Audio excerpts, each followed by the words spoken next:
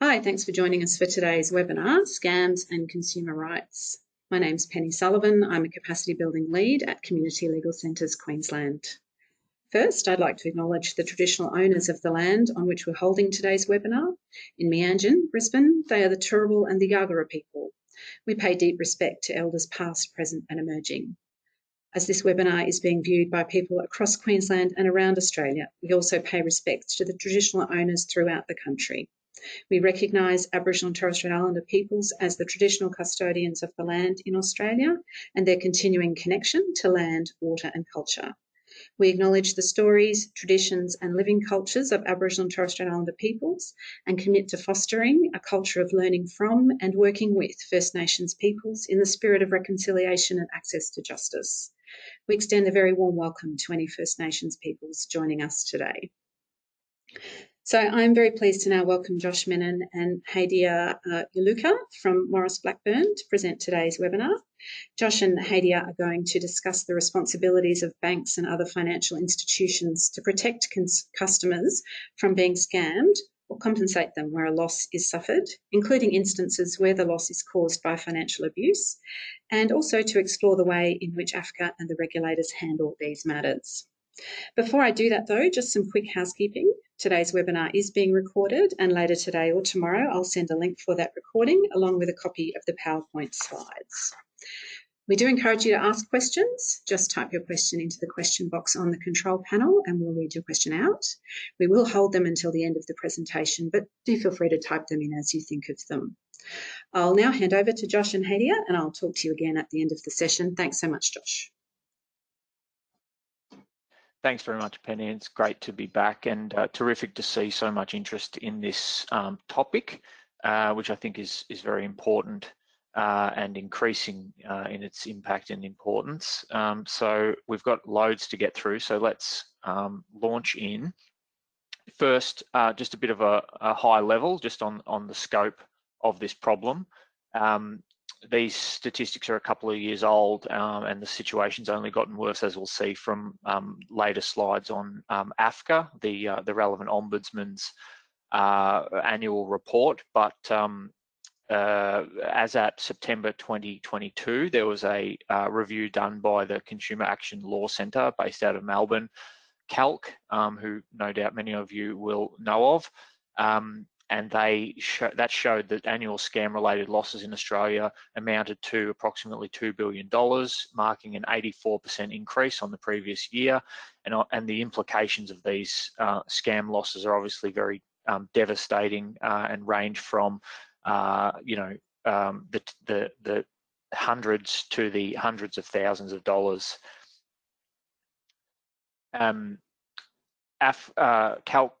CALC's analysis also looked at the determinations by AFCA, the Australian Financial Complaints Authority, as I said, is the relevant ombudsman, at least for bank, super fund and insurance related scam complaints by consumers.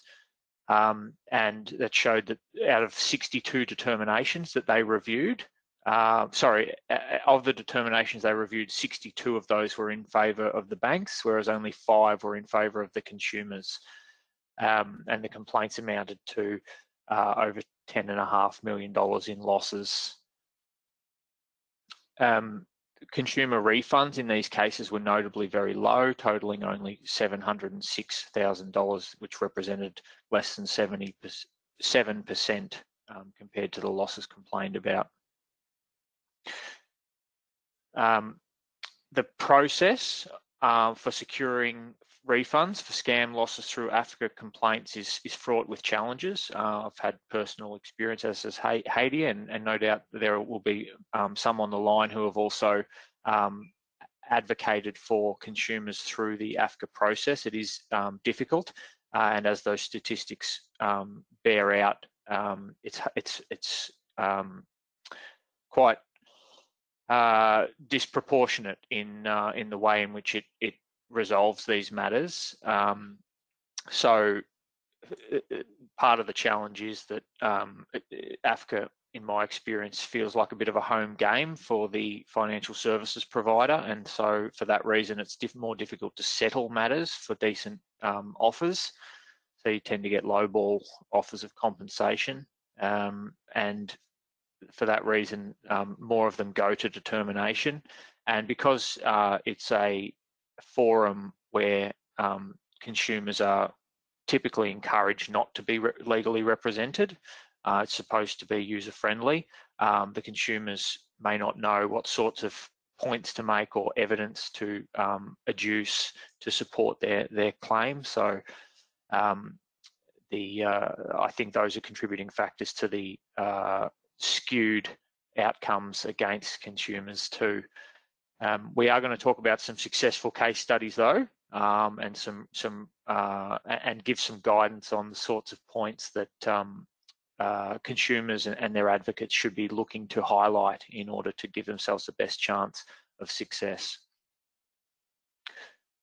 So what are the banking industry's obligations in relation to scams? So banks' responsibilities and legal obligations in preventing scams and protecting consumers include existing duties which require banks to identify red flags. We're going to talk a lot about red flags and potential scam activities. However, inconsistent and inadequate responses to scam-related losses raise concerns, leading to consumer distrust and financial distress. And that's one of the reasons why the government has announced substantial reforms in this area, which we'll come to at the towards the end of the presentation. What are the specific duties on banks? So first we'll deal with banks and then we'll move on to superannuation funds, because those are the two areas that Hadia and I have had most exposure to, but obviously there are scam activities across a range of different industries, including telcos and social media. We're not going to specifically deal with those today, except in the context of discussing the reforms, which may already cover some of those industries and may expand into others. So, starting with banks, banks are obliged to exercise due care and skill under implied warranties in the customer firm contract. That includes making reasonable inquiries about the purpose of the transaction and not proceed with the transfer until they are reasonably satisfied that the transaction is not fraudulent. AUSTRAC regulated banks must monitor customer transactions to detect criminal activities.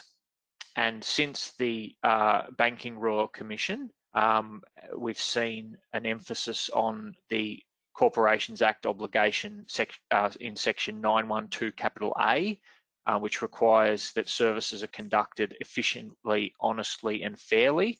And that's a powerful and broad principle, statutory duty that you can rely upon, and that it's also clear from the Banking Royal Commission that banks are urged to invest in fraud detection capabilities rather than burdening customers themselves with all of the onus. There's the Code of Banking Practice, which is developed and sort of owned by the Australian Banking Association, the ABA. And that's said to prioritise fair, ethical and reasonable conduct, particularly in protecting vulnerable customers from financial abuse, including scams. And there are substantial guidelines on vulnerable customers, what constitutes a vulnerable customer, obviously disability and non-English speaking background and elderly people may come within that category. And that's where, economic coercion, elder abuse, and those sorts of societal problems intersect with scam activities. Banks might be liable if they are aware of undue influence preventing a customer's free and genuine choice during a transaction observed through call recordings between banks and customers. So those call recordings that banks and other financial institutions like to take, they can actually protect the customer and be relied upon by the customer just as much as the bank in evidence. I will hand over to Hadia, who will now discuss a particular matter in which she advocated, which I think is highly of great interest in relation to bank scam activity. Thanks, Josh. And following on from the discussion about the specific duties on banks, I'll come back to how we utilised some of those arguments in our case. But this was a really quite a devastating story for our client, Michael. I should add that I've de-identified Michael to protect his privacy, but the outcome we achieved was not subject to any confidentiality clause. So I am able to reveal that this was a case against UBank.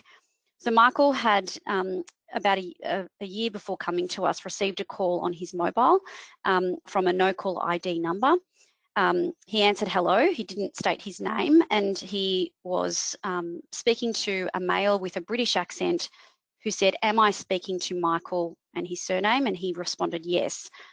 He said, "I'm from UBank and there's been some suspicious activity on your UBank debit card account, which is linked to eBay. And somebody from India has forged your ID on eBay and spent $420 on a purchase." He said, "UBank is going to cancel the card and send you another one." And then he said, "I need your last 4 digits on your UBank debit card, as well as your ATM PIN number," which I might add are different numbers. And our client instructed us that he did not give the person on the phone the PIN number for his UBank app, which is a different number. And so he was then asked to confirm, "Is this your correct email address and residential address?" which this man accurately recited over the phone. And he seemingly appeared to be a person who was authorised to speak to him from UBank. And he believed that giving his ATM PIN number and the last 4 digits of his card would only be useful to somebody who was actually from the bank. He certainly knew that if he gave his PIN number to his online banking account, that would allow somebody potentially to log in and make unauthorised transactions. And so he wasn't alert while he was on the phone to the fact that this could be a scam caller. It wasn't until he hung up and then he checked his UBank app to have a look at his accounts and noticed that an extra savings account had been set up in his name and together with somebody else. So a shared account, a shared UBank account had been set up between our client Michael and somebody by the name of Calvin, who he did not recognise. He then realised that money was being taken out of his 4 accounts, left, right and centre, and transferred into this bogus shared account. In the first instance, it was about $8,000. And so he then realised, oh my goodness, that call that I just got was clearly a scam call. Somebody must have got my details, perhaps through the, he was a victim of the Optus breach, and he believes that perhaps somebody got his number. He doesn't know how they got all the other details about him, but he believes that he understood in that moment that he was a victim of a scam. He, I should add, had a mild intellectual or has a mild intellectual disability. And so he immediately called his mother, who assists him on all of his day-to-day life admin tasks, and they then immediately called the bank. When they called the bank, they received an automated message at the beginning of the call recording to say, "If you believe you've been directly impacted by the recent scam activity, please press 2. So obviously UBank were alert to recent scam activity such that they set up a specific channel to deal with these inquiries. And our client and his mother believed and reasonably expected that the staff handling the call would be adequately equipped to take swift action and mitigate the losses that might happen because of this scam. So they get on the phone, and about 3 minutes into the call, they finally get off hold, and the mother tells the UBank staff member that she thinks that her son's been scammed, and at that stage $8,000 had been taken from his account, and says, "Tell me what information you need and I'll give it to you." She also asked numerous times, "Has the account been frozen?" "Oh my goodness," she said, "just a second ago they've taken out another $800. It was there a minute ago. Can you freeze it? Can you see that?" To which the UBank staff member responded, "Oh, I'm just on my way to freeze it." Puts them on hold, needs to speak to a supervisor, comes back, queries how this shared account was open. And it seemed pretty clear that the staff member on the phone just wasn't sure how to handle the situation, assumed that the shared account, which we say was a bogus shared account, was legitimate, and a few times throughout the call mentions that he needs to speak to his supervisor. By the time the call ends, a total of $29,988 had been stolen and transferred into bogus shared accounts, and then later transferred out of those UBank accounts, and we don't know what happened to that money. So this was pretty devastating. This was a young man who had, as I said, a mild intellectual disability. When he set up his UBank account initially, his mother had said, look, when we've set up accounts with different banks, because of this intellectual disability that he has, I'm always the contact person, and I'm always the person that authorises any decisions that need to be made. If contact needs to be made, please don't contact Michael directly. They said, well, in order to implement that kind of a system, we need to see a power of attorney. We can't have you as an authorised person on the account unless we've got a power of attorney. His disability is not to the extent that he needed to appoint such a person, and so they then had to have Michael manage his accounts day to day.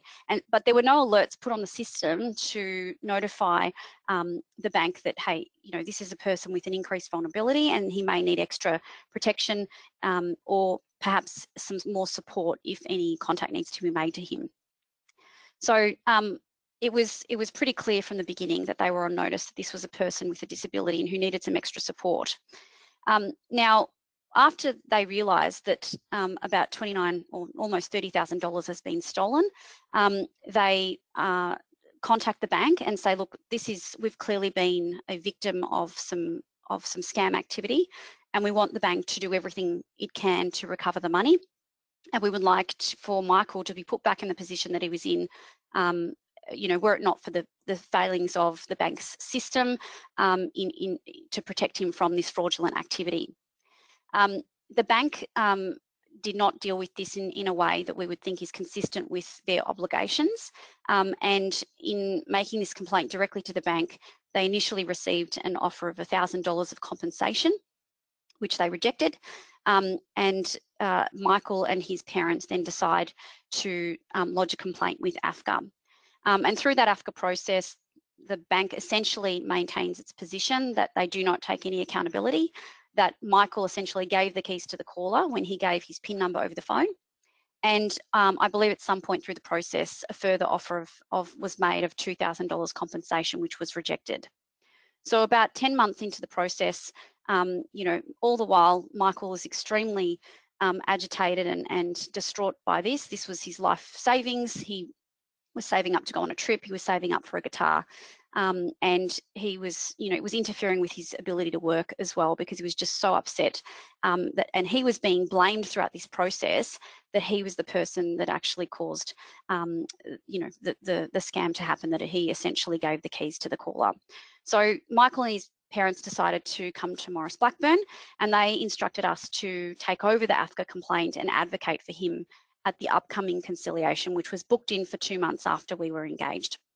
So in that 2-month period, we decided to prepare for conciliation, and there were a number of things that we did before that, including demanding various things. So before the conciliation, we wrote a detailed letter to AFCA demanding the call recording of the initial call when the bank account was set up and the bank was notified of his intellectual disability. One factor that we highlighted, which the client and his family did not, was this factor that he was vulnerable. Initially, they were worried that highlighting this vulnerability would mean that they would, you know, think that he would make a pretty bad witness, and, you know, that they might call their bluff and say, okay, we'll take us to the magistrate's court, and he'll have to give evidence and he'll be a terrible witness.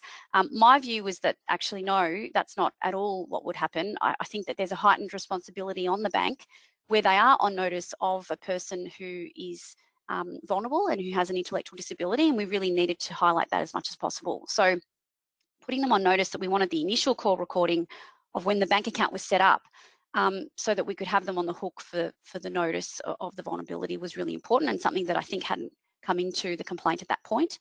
We wanted all the call recordings of when the contact was made with the bank following the scam. They only provided one recording, which was half of that call, and up to the point that the person put the client and his mother on hold and went to speak to his supervisor. We didn't ever get the second part of that recording. We also wanted to know, where did the money go from the bogus shed account to other UBank accounts? UBank would be in a position to be able to trace that, certainly before it was transferred out to any external accounts. And we wanted more information about what steps the staff member took once he was on notice that these were clearly not legitimate accounts, the bogus shared account was not legitimate, and what attempts were made to trace the money and recover it.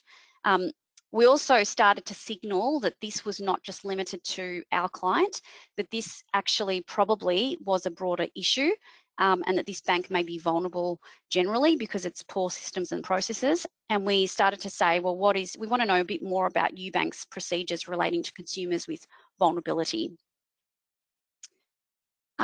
We also wanted to understand a bit more about how does this bank actually take steps to prevent scam activity and protect vulnerable consumers like Michael? So what steps were they taking to implement friction in the processing of funds? A big recommendation when you look at the ASIC report that Josh has cited, and that is very useful in articulating a lot of recommendations to banks. ASIC report 761 dated April 2023 talks about the implementation of friction, so slowing down transactions so that the bank firstly has an opportunity to investigate and proactively contact customers to ask for authorization of whether or not this is a legitimate transaction or not, but equally to allow customers to be alert to and be able to check online to see if any transactions are happening that may not be something that they have actually authorized. We wanted to also understand, well, how are customers experiencing vulnerability managed, and how are staff actually trained in that kind of vulnerability management, and what systems and processes and alerts are in place to support staff so that customers are protected, and also whether any changes have been made by the bank to the steps that it requires to register a new device on a bank account since the scam activity. In this case, the person had somehow registered a device so that he could authorize the transaction and the movement of money into this shared account. And it was very difficult to follow the paper trail as to how that actually played out. Obviously, scammers are extremely intelligent and sophisticated people, albeit they're using those skills for bad and not good. But it was very, very difficult to follow the information that we were given as to how the bank's systems were so vulnerable to this person being able to do this remotely.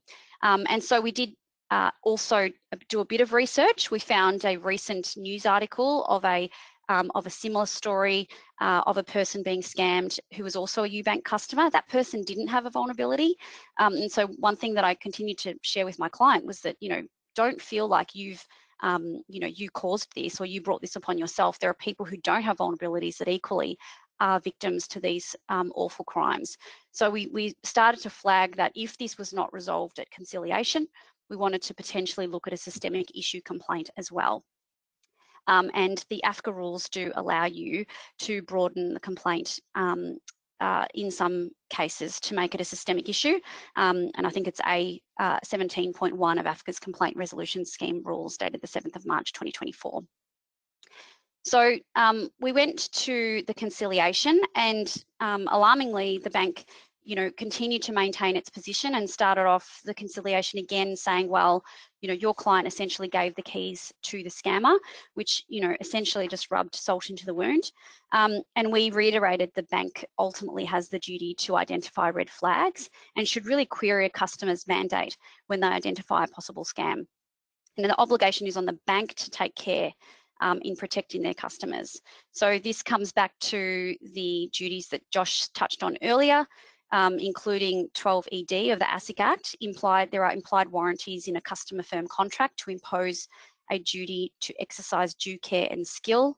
Banks are obviously regulated by AUSTRAC, so they should be monitoring transactions for criminal activity rather than leaving it to consumers to to have to report the crime or to be alert to the fact that they might be a victim of crime. And we say that the obligation was on UBank to conduct services efficiently, honestly, and fairly, and that has been given so much more emphasis since the Banking Royal Commission, and that obligation is now codified in 912A(1)(a) of the Corporations Act. And so a more efficient and fair approach would be for UBank to have invested in capabilities to identify fraud risk compared to placing the onus on the consumer And we highlighted to UBank that ASIC actually monitors and enforces that obligation. We talked about the Code of Banking Practice, and that includes a promise to engage in fair, reasonable and ethical practice, and also the Australian Banking Association industry guideline about protecting consumers from financial abuse. And again, talked about the fact that banks may face liability where the bank has knowledge of undue influence applied to a customer, which might prevent the customer from making a genuine and free choice regarding the transaction. The biggest thing that we wanted to highlight here was that the bank failed to proactively step in, and when notified, the bank really failed to reactively deal with the matter in a prompt and efficient way. So banks often provide and should provide specific warnings of risky or potential scam transactions by contacting consumers ahead of the transaction proceeding, pardon me, but then only proceeding in the event that the customer consents to the transaction. They should ask, do you accept the risk of this transfer? The other thing that was a real problem here for the bank was that the transfer of the funds in that one day had greatly exceeded its daily limit of $20,000 a day, and we just couldn't understand how that did not signal any kind of alert to the bank's system. The other thing was that for someone that was experiencing a vulnerability like our client was, why was the daily limit on his account $20,000 a day? In fact, you know, we looked at other banks and they certainly have a much lower limit. And that's not just for consumers that have a vulnerability. So at the very least, without sort of, you know, celebrating the big four banks, we did say that at least as on a comparable view, its practices were certainly subpar and really were obviously made it vulnerable to huge losses compared to, you know, where you could have mitigated the loss at least to a smaller amount. And so a key thing here was the lack of friction, the speed with which this scammer was able to move money into the shared account and then out of the shared account into somewhere else was quite alarming. It happened in real time. It was visible to our client on his app. And had there been a slowdown of that process, then certainly the bank would have been able to recover the money or stop more money from being stolen. And so additional to that, we just observing and listening to the call recording, the person online just was not equipped to deal with the situation hastily, and he certainly wasn't equipped to, you know, to deal with it assuming that it was a scam. There was still a lot of questioning, assuming that the setting up of this shared account was legitimate. And so we demanded a number of things at the conciliation. The first thing was the direct financial loss of $28,998. We wanted interest. We wanted indirect financial losses, which you can claim of up to $6,300 for legal fees, and non-financial loss of up to $6,300 for inconvenience. And we said UBank's poor management of the claim and the time taken for UBank to resolve the situation lowball our client those offers, and then the interference it caused with his enjoyment of peace of mind and his ability to work. These were significant factors that should be compensated as well. The bank took a while to consider its position, but it finally agreed to pay the full $28,988 back, and it also agreed to pay $1,000 of non-financial loss to Michael as well. The conciliator was, you know, I dare say, a little bit pushy in trying to reach an agreement on the day, and told us that, you know, if we wanted to push on for an ombudsman determination, it would be quite some time, and there was no guarantee that this was the outcome that would be offered, nor that any other compensation would be paid if we went through that process. Our client and his family were very, very happy to accept the offer of the full amount back, plus the non-financial loss. And I think just on a more human level, it was really heartbreaking to hear the mother explain to me as we prepared for conciliation that her son had been walking around for a year in their house saying, you know, I'm dumb, I'm dumb. The reason this happened to me is because I'm dumb. And he truly did blame himself, and the bank certainly reinforced that belief in him that he contributed to or caused the losses that he suffered. And at least this outcome enabled him to feel like actually he was vulnerable and needed to be protected. And the bank certainly made itself very vulnerable to scammers, which is why he suffered this awful crime. It was also really lovely to hear that whilst he had been disengaged in playing the guitar for all that time, he then was going to use this money to buy a new guitar and finally book that trip that he'd been saving up for. So it was a remarkable turnaround from where the client and his family started with the $2,000 offer of compensation, and then to finally get all the money back. So I think that really highlights some of the key takeaways when you're preparing for these sorts of conversations or conciliations that you might be engaged to act in, is looking for evidence of red flags that you can highlight to a bank to make them feel at risk to contribute something or pay back all of the money to the customer. One was the transaction size, larger than normal transactions. In this case, Michael had never set up a joint account before, and he'd certainly never transferred that amount of money in one hit nor in one day. And so that was a really unusual transaction and something that should have alerted the bank to the fact that this was not a legitimate transaction. Another thing is just any kind of change in transaction patterns should alert the bank. If there are transfers to jurisdictions for known scam activities, that's something that the bank should be responsible for. Looking for vulnerability of the customer, such as age or disability. In this case, that wasn't a factor that the customer or our client had highlighted before we were engaged, but it was something that we were able to make more clear to the bank once we were advocating. And requests to increase transfer limits made by the customer. These are all things that the bank should be alert to. Lack of clarity regarding the purpose of the transfers, and receiving instructions from a third party other than the customer. So I'd say that these are all things to look out for and good points to raise if you're advocating for a client who's a victim of a scam. Thanks very much, Hadia. Congratulations again on that outcome. It's really helpful, I think, for you to have laid out those legal arguments that you made, which can be applied in so many other scenarios. So that's a really helpful toolkit. Moving on now to superannuation fund scams. These aren't anywhere near as prevalent, but as we'll hear later from AFCA's annual report, they are becoming more common. Superannuation is a big pot of money, and so it's really inevitable that that scammers and rogues involved in this scamming industry would turn their attention to it.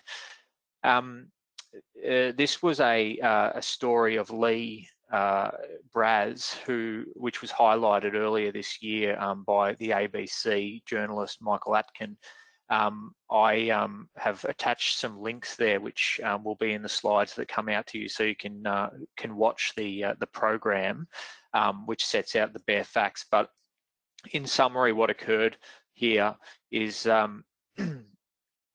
Lee was contacted by a scammer purporting to be an accountant or from an accounting firm, and the suggestion was made that he ought to set up a self-managed super fund by transferring his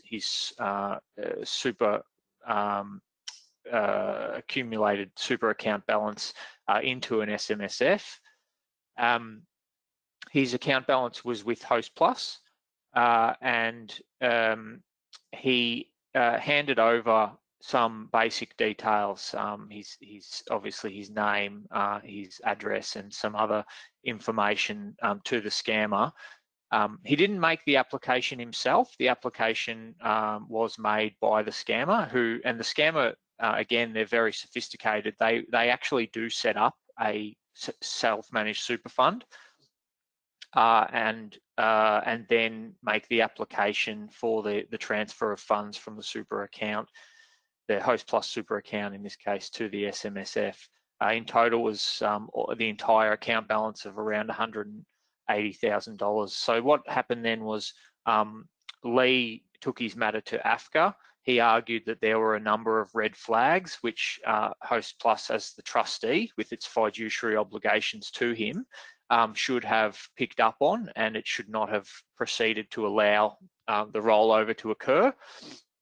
And the red flags were numerous, but one of them, for example, was that there was a discrepancy in the state in which the person who certified his identification was in compared to the state that Lee lived in. And so AFCA made a determination that the super fund trustee was not liable and that the red flags weren't sufficient such that it should have blocked the transaction or even alerted it to contact Lee to verify or validate the transaction. So Lee then went and appealed that decision to the federal court. And so under the AFCA legislation in the Corporations Act, there is a statutory right to appeal decisions of superannuation related to superannuation funds on questions of law. And so the matter proceeded to the federal court. And so what happened then was the federal court found in favour of Lee, found that there were errors of law made by AFCA in providing its determination on this issue, and it remitted the matter back to AFCA. No cost order was made in Lee's favour, unfortunately, so Lee was out of pocket, having to pay his lawyers to have argued that in the federal court, and then it went back to AFCA, as I say, for a redetermination for AFCA to fix its earlier determination in accordance with the decision in the federal court. Unfortunately, AFCA's redetermination only provided compensation of 30% to Lee of the total losses, which overall meant that he's worse off as a result of having won in the federal court to establish that AFCA's decision was wrong. So let's get into some of the meat of that federal court decision. And there's the citation, Braz versus Host Plus. It's a 2023 decision. And so here are some comments which are found in the judgment. So it rested on the two main criticisms of AFCA's decision rested on the SIS regulations, that's the Superannuation Industry Supervision Act, and its associated regulations. So regulation 6.33 provides that a member of a regulated superannuation fund may request in writing that the whole or part of the member's withdrawal benefit in the transferring fund be rolled over to a receiving fund. So that's what's occurred here. There's been a request made in writing for the withdrawal of the Host Plus into a receiving fund, namely the SMSF that was created by the scammer. The problem, though, was that it has to be done by a member of the regulated superannuation fund. That request was submitted in writing by the scammer, not by the member, okay? That was an important point noted by the judge. Regulation 6.28, which deals with rollover of regulated super funds to approved deposit fund, provides, except where it is otherwise provided by the Act, the Corporations Act, the Corporations Regulations, or these regulations, a member's benefit in a regulated superannuation fund must not be rolled over from the fund unless the member has given to the trustee the member's consent to the rollover. So a third party cannot provide a member's consent. It has to be given by the member themselves. And so the court found that this issue should have been considered by AFCA and that the failure to do so is an error of law, hence the remitter back to AFCA to fix its determination. It didn't make any final determinations on the arguments raised in relation to the specific red flags, one of which I mentioned before about the jurisdictional irregularity of the Justice of the Peace, I think it was, who certified the ID. It didn't need to because it found in his favour on those points that I've just ran through. So what is consent? Because all of these, just to go back a slide, these regulations talk about the member's consent. What is consent? Well, in its redetermination, AFCA found that consent was provided and it was reasonable for the super fund to believe that consent had been given by Lee, because consent means, in the regulations, consent means written consent or any other form of consent determined by the regulator as sufficient in the circumstances. So then you have to look at, well, what has the regulator said about what consent is?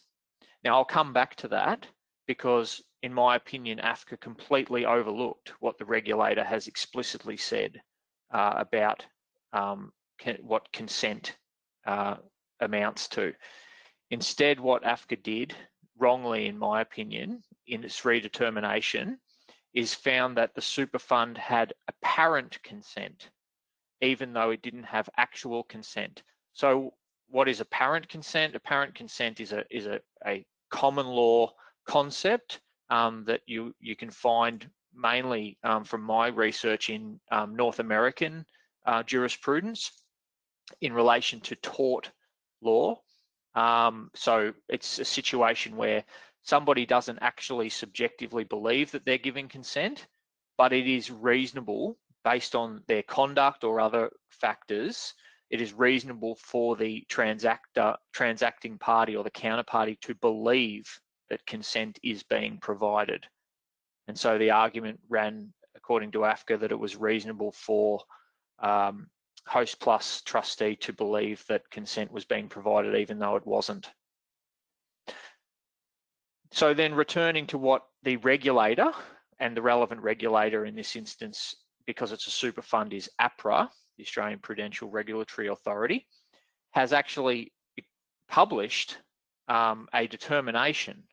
It's back from 2002, so it's long in the tooth, but it is nevertheless the extant determination in relation to this issue. And last time I checked, as of a couple of months ago, if you go onto APRA's website, it says so.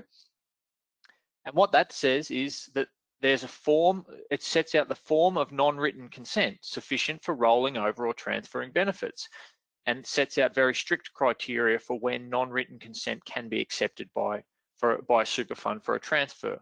It states a transaction can only be validly made after the member has properly conveyed his or her written consent using the identifier. So again, it has to be conveyed by the member, and it has to be done using an identifier as opposed to a written consent, like a form.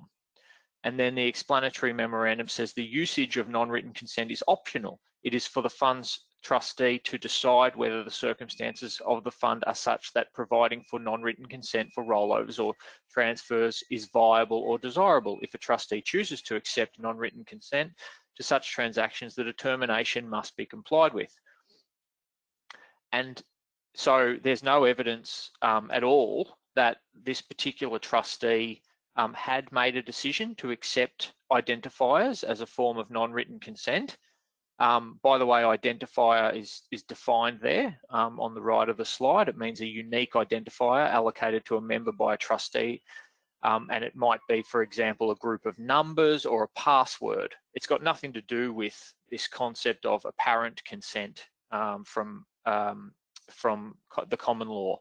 But unsurprisingly, well, perhaps not unsurprisingly, unfortunately for Mr. Braz, or Lee, sorry, I'm calling him Lee,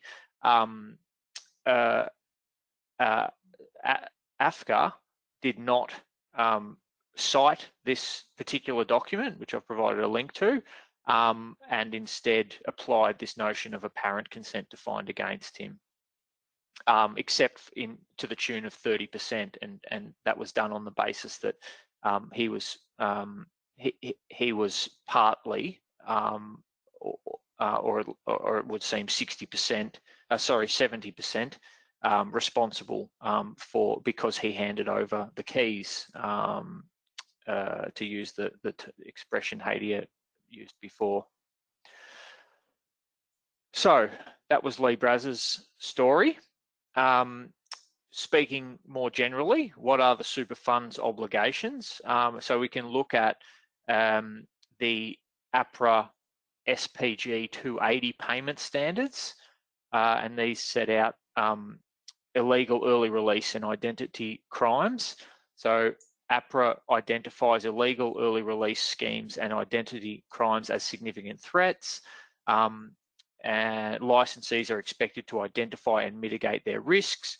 Breach of payment standards or risk management obligations due to IER or identity crimes may render an RSC licensee liable to affected members for any losses incurred. While risks are typically higher in self-managed super funds, they are relevant across all registered superannuation fund entities. And continuing on, licensees are advised to include specific provisions within their risk management frameworks to establish robust systems and procedures aimed at significantly reducing the risk and opportunity for these types of crimes. So again, as you can see from Hadia's experience as an advocate, it's good to go and put in a request for information.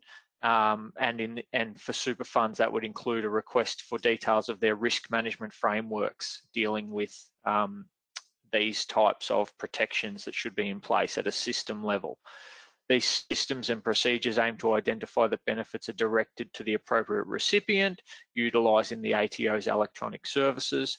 Upon completion of risk assessments, APRA generally expects licensees to process rollovers or transfers in line with the member's valid request and the portability rules outlined in the superannuation data and payment regulations.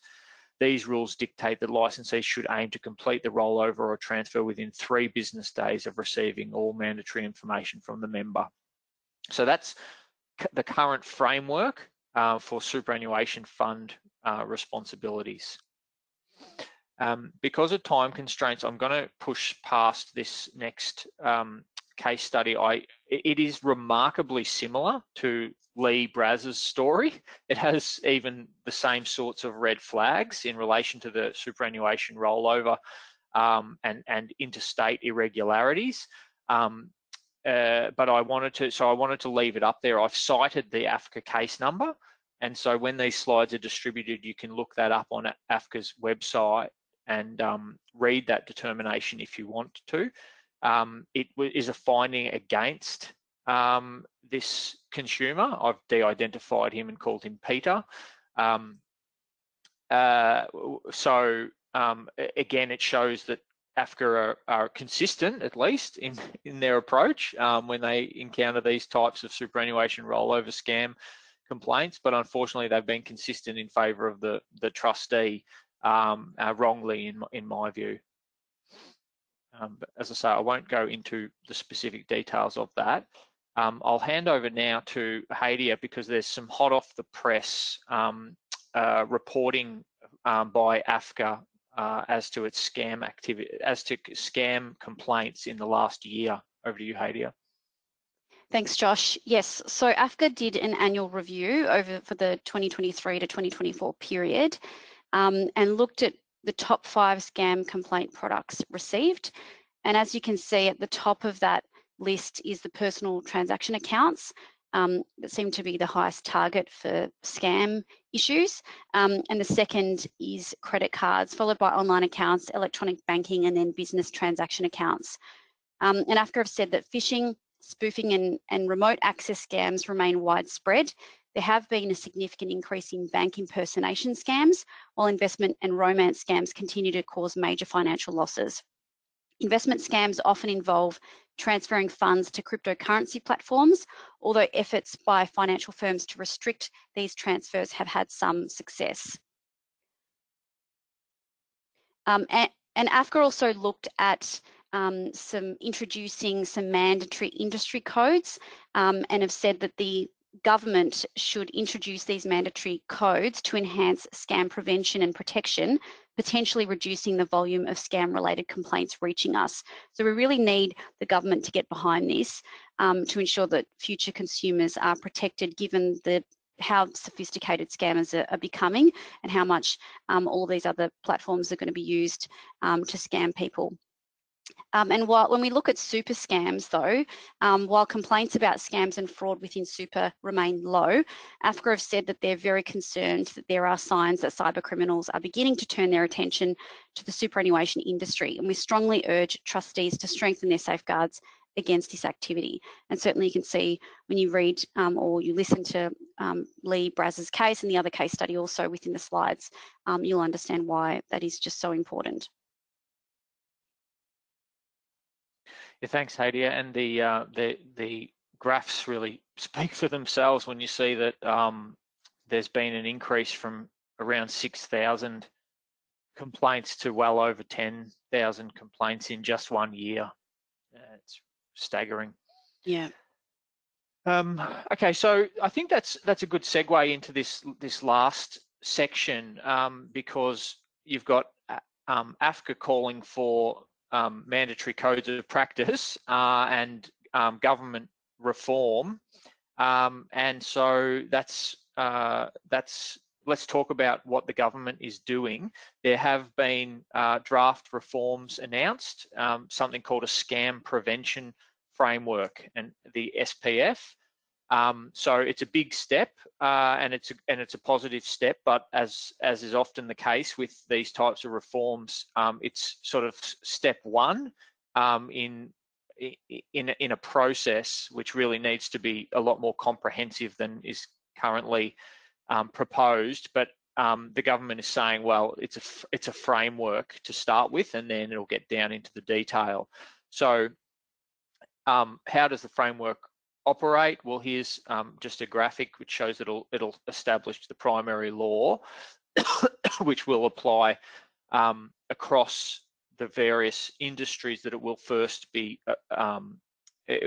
relate to or have jurisdiction over. So for our purposes, particularly, we're talking about the banking scam issues. So that'll be in the banking designation bucket, and then it will also initially apply to telcos and digital platform designations.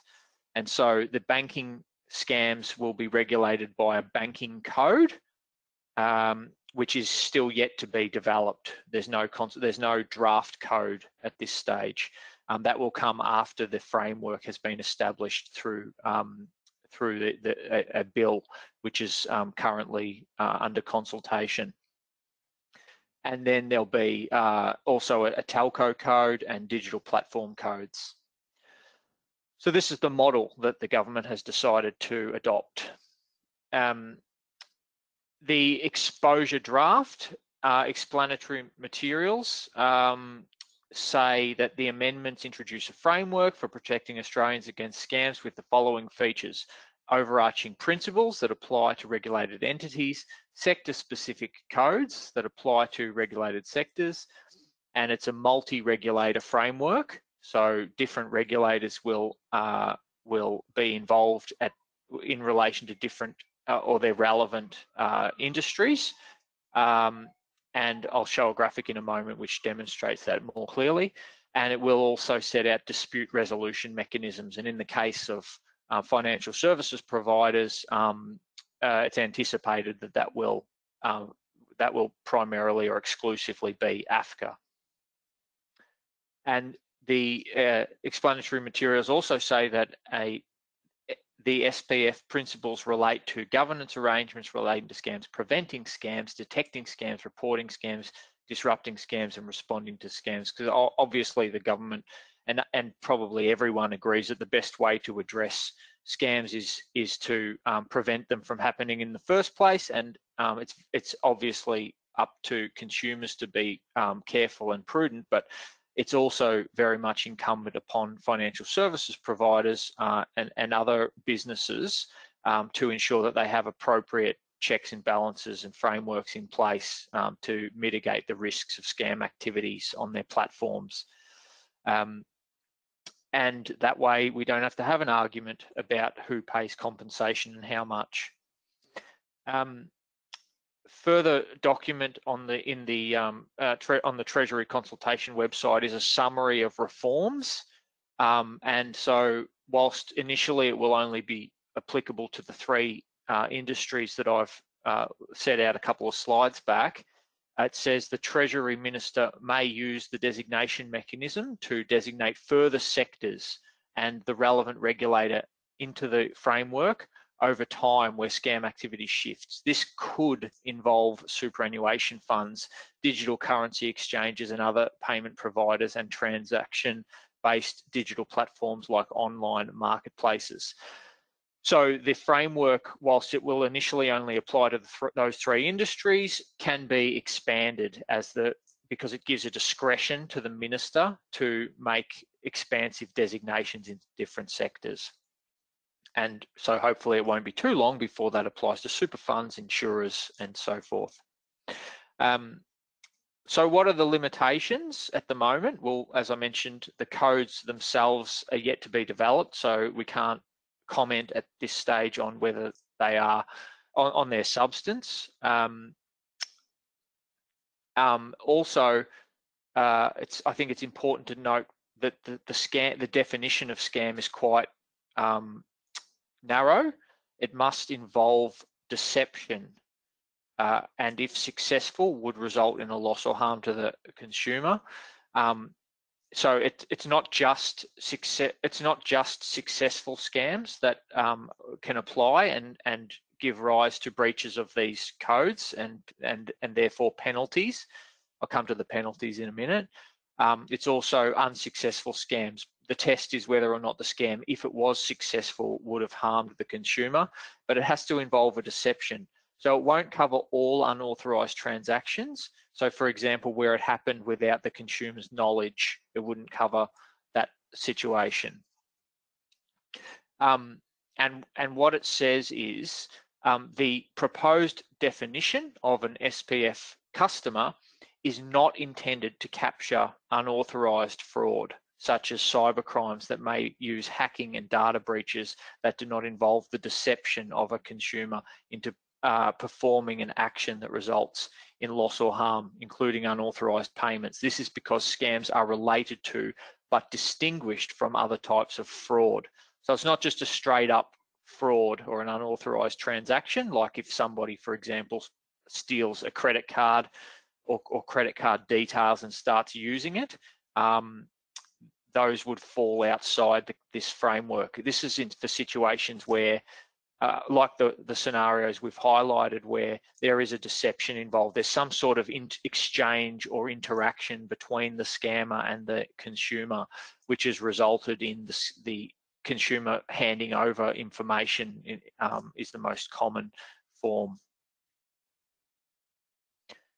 So I mentioned before the multi-regulator model. Here's a graphic of what that looks like. The overarching regulator is the ACCC, a whole of ecosystem regulator responsible for the overarching framework. And the ACCC will take enforcement action in response to a breach of principles-based obligations, such as where there has been no code breach. I'm not quite sure what that is referring to. Sorry, this was a document which was provided to me by Treasury in a briefing. So sorry, I didn't write that one. But it says, or in response to a referral from a sector regulator. And so then you can see the sector regulator, ASIC, administers and enforces the sector specific for banks. Okay, so ASIC is the relevant regulator for banking code breaches, and I anticipate that APRA would be the relevant regulator for superannuation fund breaches if and when the minister expands the legislation to apply to super funds. And then you've got ACMA for telcos and the ACCC again for digital platform service providers. Sector-specific regulators will be the first point of action for breaches of sector-specific codes. So, what are the penalties looking like? The framework establishes a tiered penalty regime with higher penalties applying for serious contraventions with more significant consumer impacts. But you can see there that the penalty, maximum penalties are very substantial. And so for tier 1 contraventions, which are the most serious, that can be up to $50 million. So it is a big stick for the government to have, for the regulator to have. That rounds us out. We're 1 minute over. thank you very much for your attention today. I hope that's been of interest to you. We'll get these slides out to you, and if you ever want to get in contact with us or would like to discuss a matter or look to refer anything across to us, there are our details. Thank you again, and I look forward to seeing you next time. Hey Josh, are you able to stay on for a minute for a couple of quick questions? Absolutely. Yeah, we've still got about 100 people on the call, so people might start jumping off if they're not able to stay on, but we do have a couple of interesting questions that I thought might be worth getting your response to. So this one comes from Siobhan. She said, I find a lot of banks refuse point blank to share their internal policies with anyone who isn't AFCA and are increasingly refusing to provide recordings as well, even to AFCA. When the bank's argument is that they were following their own internal procedure, is the complainant entitled to a copy? How are you seeing AFCA respond to refusals to provide recordings? Yeah, this is a time-old issue, not just in the area of scams. Financial service providers don't like providing this material. They often cite confidentiality or competition-based reasons for not wanting to hand over their policies and procedures. We always push back and insist that it is relevant and therefore discoverable. When you're in a litigation setting, obviously you've got a lot more power to press for these types of discovery. When you're in the Ombudsman, it's up to the Ombudsman to determine what it will compel, and my experience has been that it's quite inconsistent. It depends upon which case manager you have, and so I don't know that AFCA has any clear guidelines. I might be wrong about that, about what is discoverable in the context of scam matters, but it would be good if it did. Hadia, you might want to just clarify whether or not you actually got that material when you requested it before conciliation. Yeah, we didn't get all of the material we requested. So we got some, but not all of the call recordings. And in regards to policies and procedures, we got the blanket response that it was commercially sensitive and that they didn't need to give it to us. We wanted to then highlight, well, one of the concerns my client had was, do we defer the conciliation while we press on and push for this information? My view was that their failure to provide it in itself was quite telling. You know, if you've got a financial services provider that isn't willing to cough up information that can really objectively tell the story, like a call recording, well, that's quite telling in and of itself. And I thought that might actually work in our favour, and so we decided not to put off the conciliation and proceed to the conference with whatever we were given by that day. And it did, I think, work out in our favour. In terms of the policies and procedures, I think that probably fits a little bit more neatly with a systemic issue complaint, which is kind of what we were saying we would press on with if they didn't give us the information, or if we weren't able to resolve it on the day. And so we wanted to sort of get them to feel a bit worried that this was going to be more broad, and that we were going to kind of you know, poke around and want to understand a bit more about how this might affect, you know, many more consumers and customers of the bank. So those are just sort of some practical tips. But yeah, through the AFCA process, there isn't we don't have the same sorts of tools that we have in our toolkit like we do when we're litigating, unfortunately. Oh, great. Thank you both for that. I think it's really helpful to sort of get a bit more of that granular information about how to go about some of this and where you can push. So thank you for that. Siobhan's got a follow-up question here. It's actually a separate issue, I think. She said she had a client who was advised to roll their money into an SMSF. They signed a form to make this happen, and a genuine SMSF was created. They transferred money to the advisor but spent the rest. While being low financial sophistication in general, they had no specific vulnerabilities. Is it worth the penalties they'd face for improper access to the self-managed super fund if they lodged a complaint against the original super fund for allowing the rollover based on a third party with a signed form? Yeah, I mean, obviously that sounds like a considerably more difficult matter than Lee Brazzers, and the other scenario where they've handed over some information which has then been sort of synthesized into fraudulent forms that have been submitted. Here, it looks as though the actual form was submitted by, if not completed by, the consumer themselves. I suppose that you could look at whether or not the consumer completed that or acted in that manner based on misrepresentations or lies that they were that they were told by a scammer, and therefore weren't sort of, or even if they were acting under duress.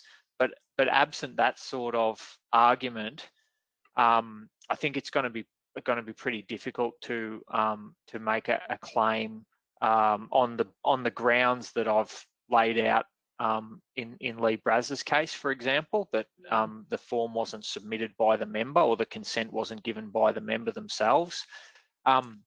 As for the question of consequences by the ATO for pulling money out of the superannuation environment, presumably not on the basis of any statutory early release clause, yeah, that's a problem. So that's a separate issue. That the ATO are really strict about that, and I'm not sure that there would be much that can be done about that, again, unless you could show that the transaction was done based on some sort of misconception or confusion that was caused by a third party. I mean, we come across this sort of issue with financial advice from time to time, and have had success seeking compensation back from financial advisors who have provided negligent personal advice to withdraw money out of the superannuation environment, and then the consumer's been stung with an ATO bill. So there may be some sort of arguments that can be made about that, but it's a tough case. Yeah, it does. It sounds like a really tough one. One last question before we let you go comes from Jackson. When advocating for a client in the AFCA space, how much strategy can be employed in reaching a settlement by utilising the embarrassment factor? That being, how embarrassing will this be for the bank if they lose publicly, and will that motivate a successful mediation? Yeah, it's a good question, and I think it part of the answer is that one way to sort of press their buttons is to highlight or find an argument that the issue is systemic or more widespread than just relating to your particular client, and pushing for documents and just generally making them uncomfortable about the compliance of their systems. So I think it is worth exploring that in most cases. The other good development in recent years is that AFCA does now publish the names of financial services providers in their determinations. They didn't used to do that. So now they used to de-identify them. So now they will be named and shamed in the determination, and it will be published. So that helps too. Yeah, I would add to that and just say that, you can sort of take advantage of the conciliation process, which is quite different from, say, a mediation process that you have in a litigated matter, where you need to keep your powder dry on certain things, and you don't want your client to do any talking. Whereas at conciliation, you first have to assess whether your client can contribute in the joint session or not. But I had the client's mother in the conciliation with me, and there were certain human elements that she was able to add, which were very useful and very helpful, I felt. So I sort of played the role of the legal advocate, doing all the technical points, but then she was able to inject that human element as well, and how it affected her family and her son, and certainly the vulnerability factor 2 was a big part of our case, and so that was a bit easier to inject in that room by highlighting how essentially embarrassing this was to the bank and how largely they failed our client, and certainly we suspected many other customers of the bank as well. So you can be a little bit I suppose, I wouldn't say it's cheeky, but I think you can use the conciliation process to your advantage in that way, in a way that, it's very different. We would approach it very differently if we were going into a mediation in a litigated matter.